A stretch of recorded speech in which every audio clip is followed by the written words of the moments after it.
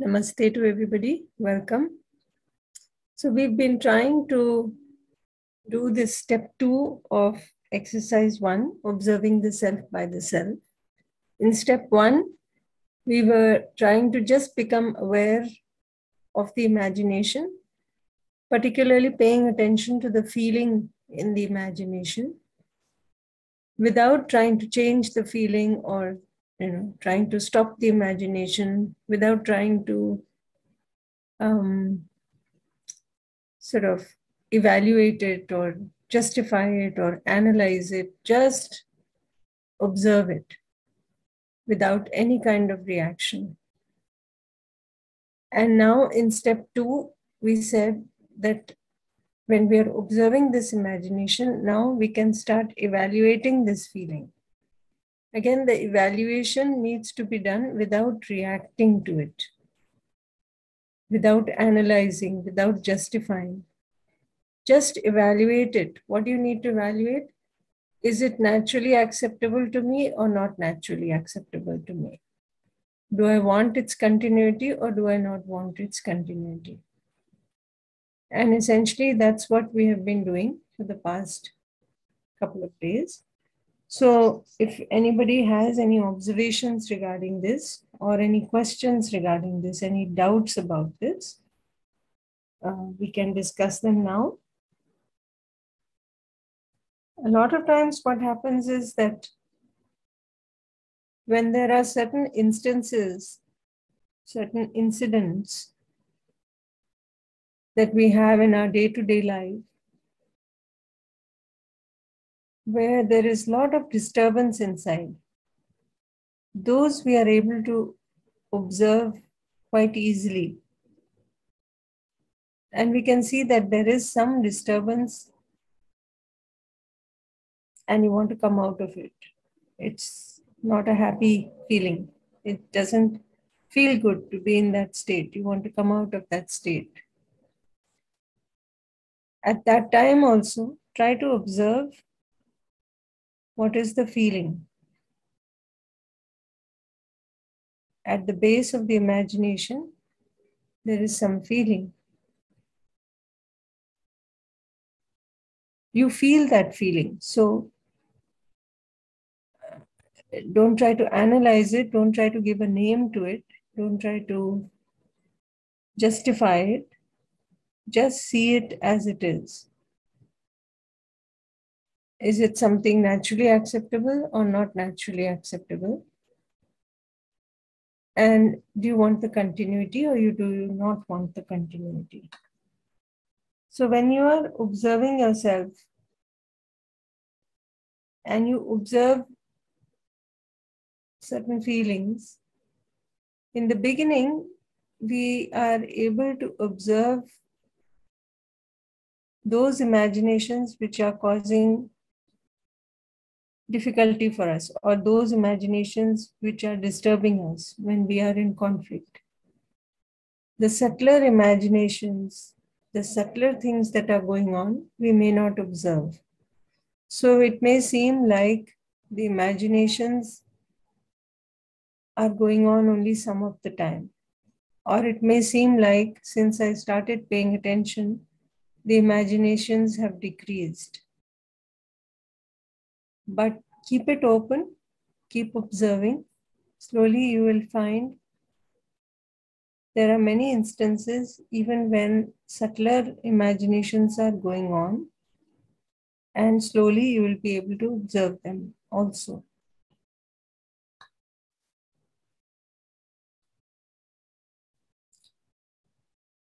So these, so far what we have covered, the steps 1 and 2, we need to do this every moment.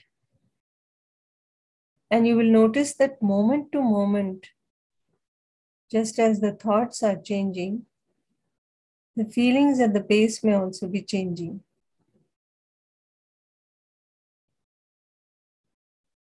While observing my own feeling, and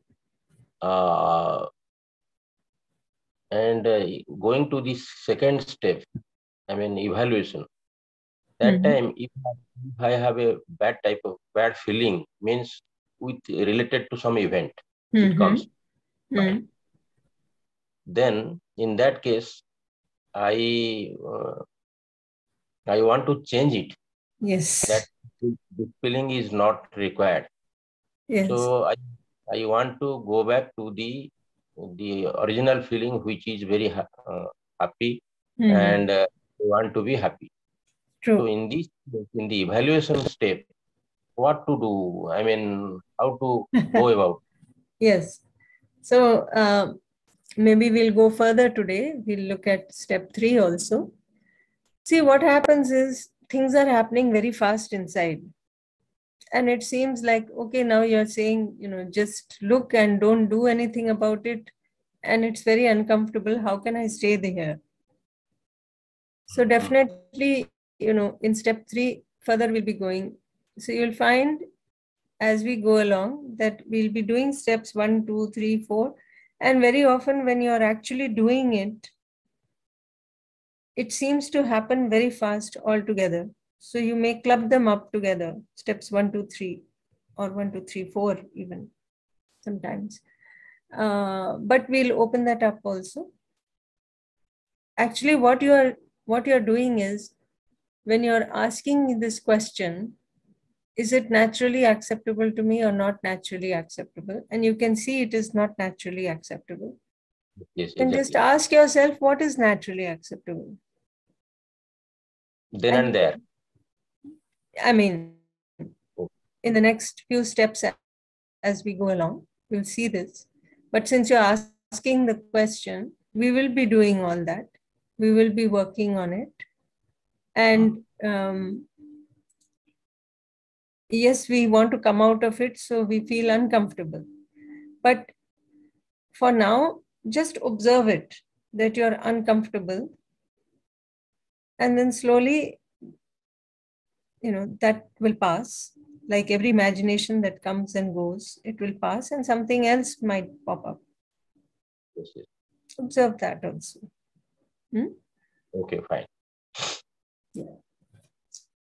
Because right now, when we are just starting the observation, if we start thinking about changing and doing all that, then again we are back down to reacting. Now we have stopped the observation. So remind yourself to go back to observation. While observing my imagination, I see that most of the days I think about the event that has happened to me in the past. That is not a good one.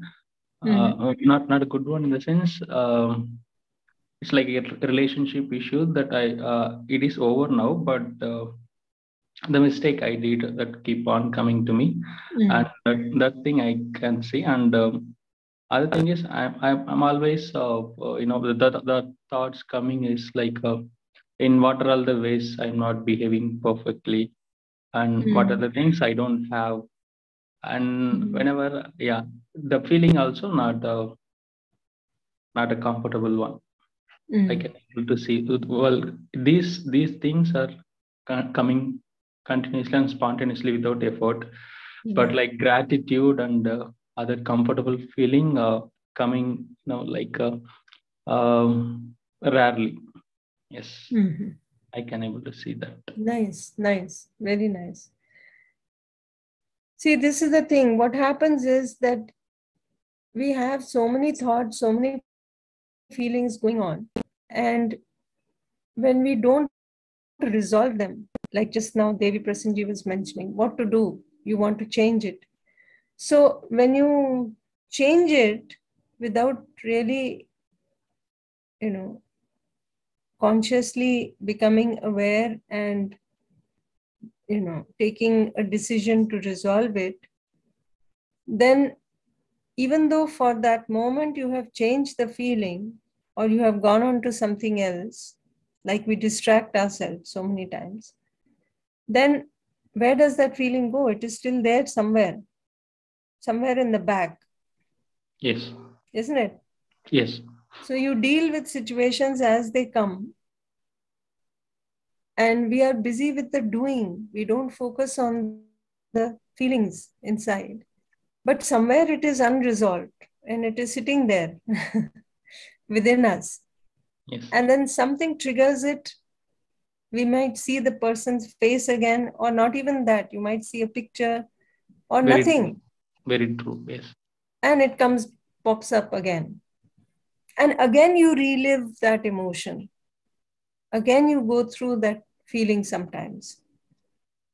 So until and unless we resolve these things, they will keep popping up every now and then. And so much of our life we spend avoiding situations, avoiding people, avoiding talking to people, avoiding discussing things. Because somewhere we have this pain, this feeling that we are not comfortable with, but we didn't resolve it. Yes, it's like it's consuming the energy of ourselves throughout the day. Yes. Then life seems so difficult. It seems such a struggle. Because now there are so many people that you may not want to talk to, you want to avoid. So we end up, selecting a few people that we can interact with. The others we kind of keep a distance from. But is that natural? And is it enough to do that? Somewhere things keep popping up. And even when that person is not there, now I'm avoiding that person. I am not even talking to that person. Yet those imaginations keep popping up. And again, I may go through that unhappiness, that feeling that is uncomfortable. Yeah. Yes, ma'am. Yes. So, what are the things they did to me? Like how I am not, how I behave without responsibility. Mm-hmm. So those things, whenever those thoughts coming, I feel uncomfortable and had a good feel inside. Yeah. And I see that these are all started. The initial point is preconditioning, that unnecessary desires and unessential desires is the cause of those problems. Mm-hmm. Yes. Nice. Yes. Very nice.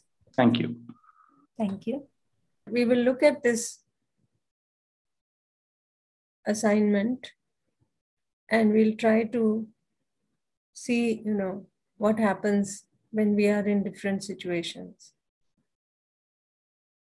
So when you have, of course, we are observing the imagination and we are trying to see all the various components of the imagination, the feeling, the thoughts, the expectations.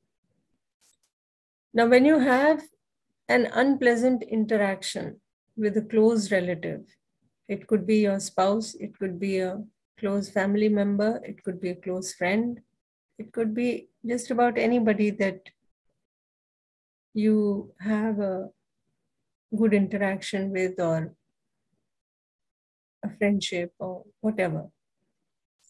Now, when you have an unpleasant interaction with that person, if you try to analyze that incident objectively, try to see what was your expectation at the time. What were you thinking? What were your thoughts like? And what was your feeling at the base of the thoughts? So we all have many unpleasant interactions from time to time.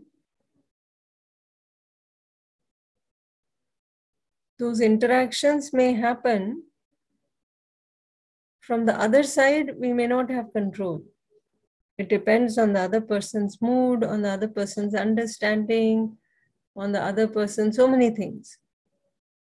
But from my side, what can I do that the interaction is not so unpleasant? So the process starts by observing myself. So if you recall things and do this, you will notice that we also have many expectations. They may be real, they may be unreal. And we, if those expectations of ours are met, we seem to feel happy. If those expectations are not met, we become unhappy many times without realizing this. And we may have many thoughts about it. We are very good at justifying things for ourselves, no? Where the justification generally comes that I am a good person. I did whatever could possibly be done. What can I do if the other is like this? These are generally the things that we think about and we try to justify for ourselves. But try to see what is the feeling at the base of these thoughts. Are you feeling comfortable? Are you feeling uncomfortable inside? Do you want to stay in that situation, with that feeling? Or do you want to come out of that feeling?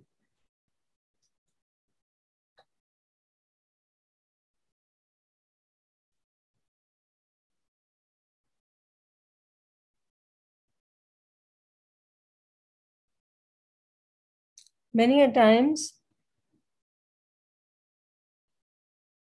like we were discussing even yesterday, maybe our spouse says, you need to do some household task. Maybe you have to help with the cleaning or doing the dishes or some task that you might consider very boring, very monotonous. And it's your day off. Today happens to be Sunday, it is your day off. And you may have many things lined up for yourself to do on the Sunday that you don't have to go to work.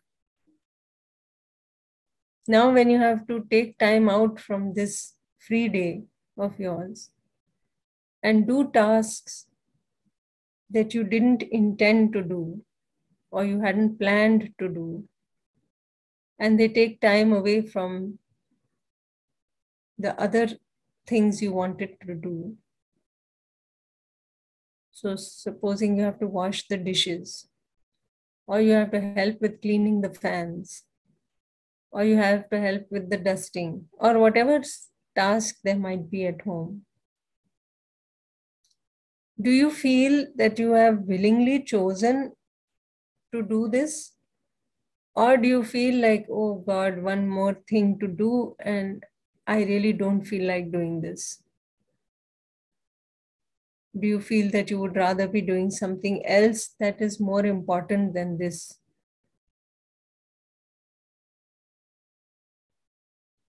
So notice when you feel happy and when you feel unhappy.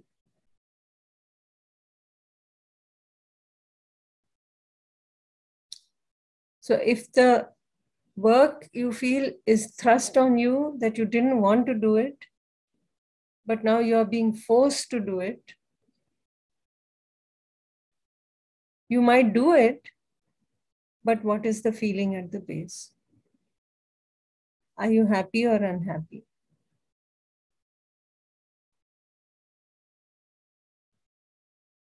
So the work is the same. You are doing it also.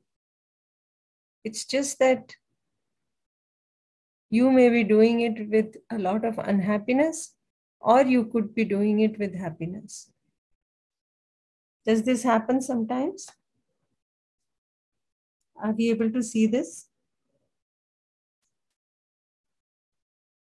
You can answer in the chat also, and you can raise your hand and we can take your sharings also. Yes. So we can see this. It's happening every day in our lives. So many times we are doing so many things. And at the end of it, what happens? We did it with unhappiness. Perhaps, it was visible in the way we were doing it because of unknowingly the instructions we were giving to the body. So maybe you wash the dishes, but you wash them with, banging the dishes or showing your disturbance within your unhappiness. And at the end of the day, or after a few days, when you recall, from your side, you feel, I did all that, and there is no gratification. From the other side, it may be, the spouse may be having a similar this thing, that all day I work in outside and inside, and there is no gratification. Nobody cares. So many times we don't discuss things with the others at home. Because if we are unhappy and irritated and angry and having a feeling of opposition within, if we try to go to discuss, it becomes an argument. So we avoid. How many situations we avoid, thinking that if we just stay away, perhaps that unpleasantness will not be there. So you can avoid talking to the other person, but very often, people who are close to us, who we are living with, you don't have an option of totally avoiding that person also, because you are living under the same roof. And even like we were saying, when we avoid people, how can you avoid being with yourself? Your own thoughts, your own feelings keep coming back because they have not been resolved. Next day, there is something slight that the spouse says, even something small. Again, this whole thing comes flooding back. I did the dishes also, I did this also, and there is nothing that I can get from here. And all this reaction keeps going on. So many thoughts, so much discomfort. The incident is over. It happened yesterday. While doing the incident also, I was unhappy. Now it is over. The spouse just said one line about something, and again it got triggered.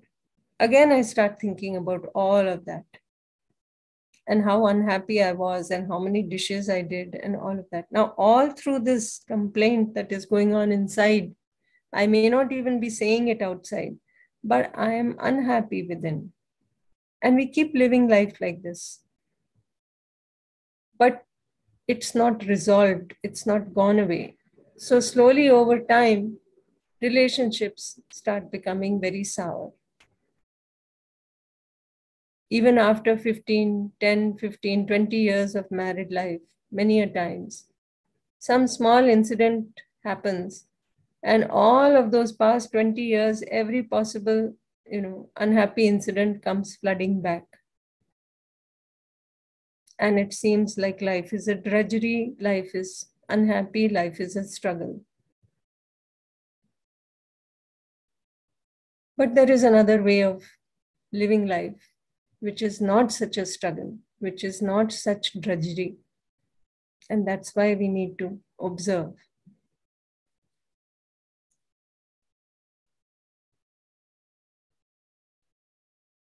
Yes.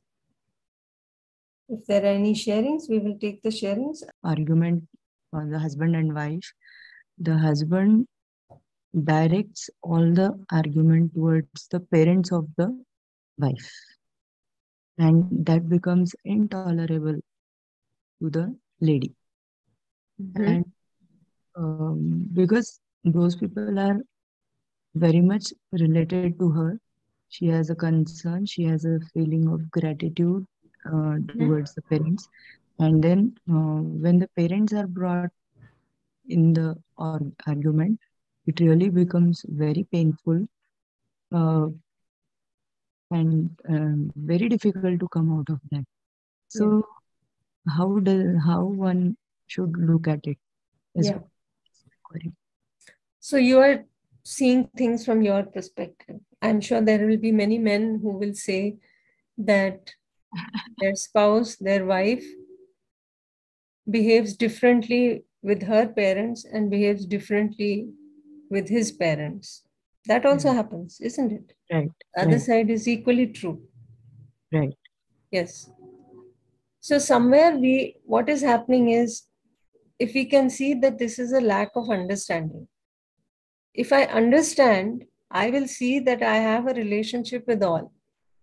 If I don't understand, I may be assuming that my relationship is only with certain people. Because deep down, I am assuming I am the body. So when I am assuming I am the body, then I am linking everything linked to the body as related to me. And whatever is not linked to the body, I don't see my relationship with them. And it plays out in all my activities because I am doing things without consciously being aware of what I am doing, what I am thinking, what I am feeling. So that assumption plays out. That assumption, that deep-rooted sanskar, is leading to this feeling of opposition for the other, isn't it? And this is true of men and women, both, isn't it? So ultimately, it is about the person lacks understanding. That's it. And if I can see that if somebody is saying something about my parent, does it change the reality of the parent? It doesn't. No. It doesn't. So I can still have gratitude for all those people because I know what they have done. But at the same time, this feeling of opposition I am having for the other who is saying all those things, that is also making me uncomfortable, isn't it? Right. So if I can see that the other lacks this understanding, perhaps the other is not able to see the relationship at this time, then obviously he or she is going to behave in that manner because they are not able to see that relationship at that time. And this happens to many of us, even for ourselves now. See, even with us, we may be behaving differently with the spouse and differently with the children. We may be behaving a little bit differently with our parents and a little bit differently with his parents at times. And even for our children, when we have so much of love and affection for our children, but when we are ourselves uncomfortable, sometimes we lash out at the children also. So it could be both things. It could be that the other person also has some discomfort within, is uncomfortable within, for whatever reason. And the wrong kind of feelings, the feelings that are not naturally acceptable, were already there when the person came back from work, for instance. And it starts affecting whatever conversation we are having now. It could also be that previously we have also made many mistakes and those have not been resolved in the other person. So the other person lashes out or talks ill. But whatever the other person is saying, it doesn't change the reality of who they are. Right. So all this we'll come to when we come to the other steps and when we go forward in the exercises. We will discuss it at length. Yes. Yeah, Didi, in short, that realization is always there that the moment we lack the understanding, we find problems with others. Yes. But then it is really not every time, unless and until we work harder, it is not possible to gain that understanding. Yeah. So it starts with the observation. So we are used to looking outside. This person said like this, that person said like this, and why did they say it? All that we do. But we need to step back and take a look inside ourselves also. What kind of feeling am I having? Can I see that the other's intention is the same as mine? He just lacks understanding. Now the whole, thought process might change. And notice the moment we are, yes. And when that thought process changes and I'm able to see, or I'm, reflecting on this, that the other's intention is like mine, that person just lacks understanding, or perhaps had a hard day at work or something like that. Now observe, are you comfortable or uncomfortable with them? And also, the moment you said that if we consider ourselves as body, the moment we are, even for a fraction of second, if we are able to differentiate the self and the body, then it really makes it very light. Yeah. For a lot of time, I was feeling very heavy. But the moment I realized there is a difference, body and self.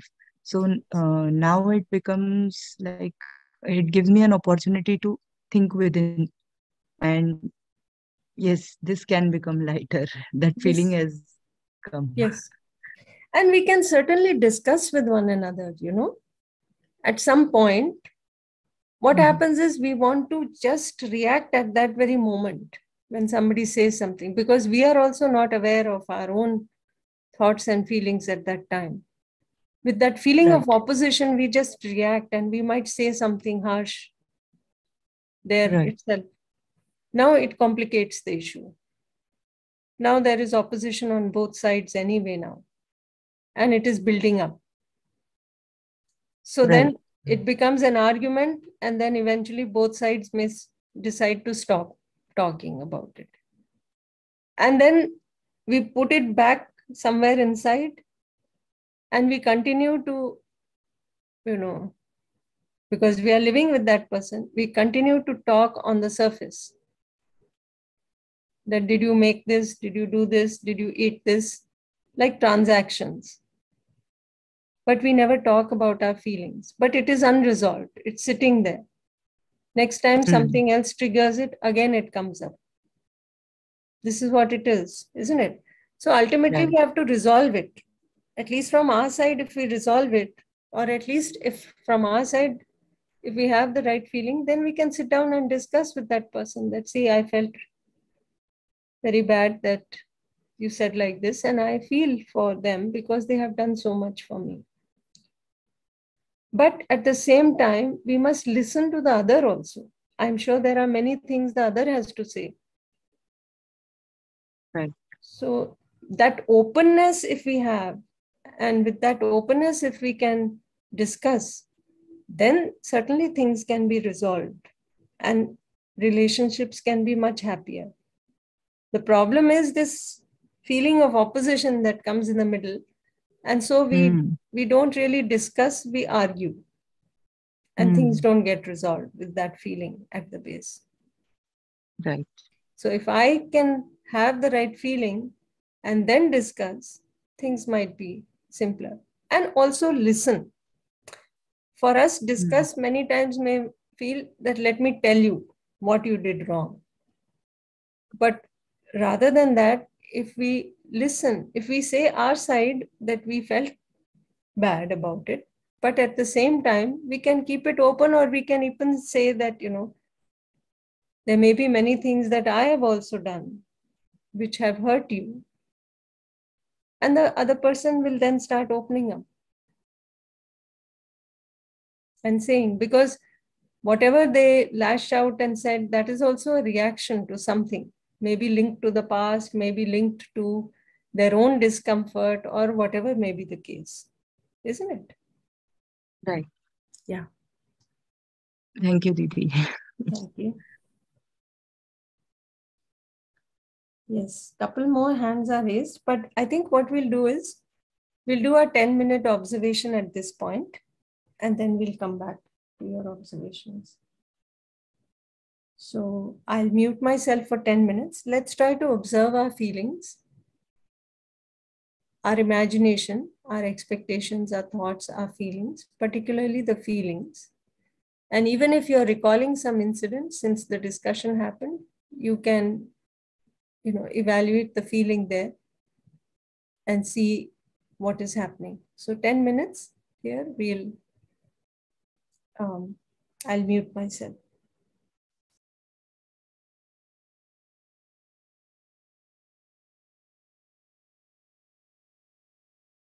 Okay, we've been trying to reflect on our imagination for the last 10 minutes.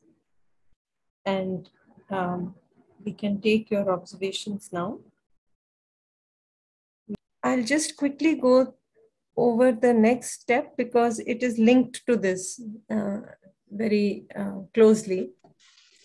So try to notice that whatever feeling that you were having and you were evaluating this feeling, try to see the impact it is having.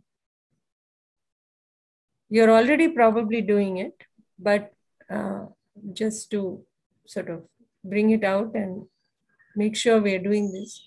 Whatever feeling you're having at any moment, try to see with that feeling you are comfortable within or uncomfortable within. Are you in harmony within, or there seems to be contradiction inside? Are you in a state of happiness or in a state of unhappiness? So now we are observing the imagination, we are observing the feeling, the thought, the expectation, particularly the feeling. We are evaluating the feeling in the second step, seeing whether it is naturally acceptable or not, and do we want to come out of it or not, or do we want to stay with that? And the third step is, am I comfortable or uncomfortable with this feeling? Am I in a state of harmony within, or am I in contradiction within? Am I in a state of happiness or in a state of unhappiness? So for instance, when you have the feeling of affection and when you have the feeling of opposition, if we take these two instances, when you have a feeling of affection, this is a feeling that is naturally acceptable to you. You will find that you're comfortable, you're in harmony, you're happy within. The moment you have a feeling that is not naturally acceptable to you, like a feeling of opposition, you will notice that you're becoming uncomfortable, you're in contradiction, you're unhappy. Try to observe this